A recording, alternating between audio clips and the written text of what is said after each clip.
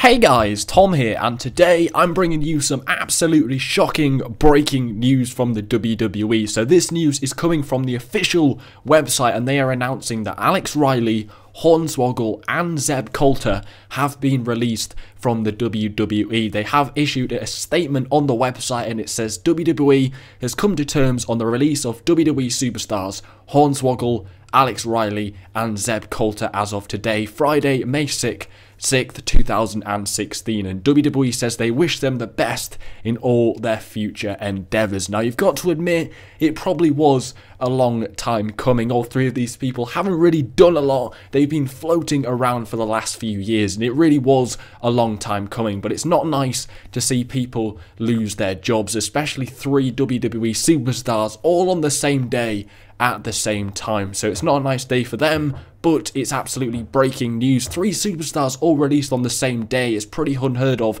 to do that. The last time something like this happened was 2 years ago in 2014, but this is huge. Hornswoggle, Alex Riley and Zeb Colter all gone. I remember growing up with Hornswoggle back in the day, watching him on TV, and now he's gone from the WWE. What do you guys think about this? Three superstars all released on the same day at the same time. Thanks for watching, guys. What do you think about this?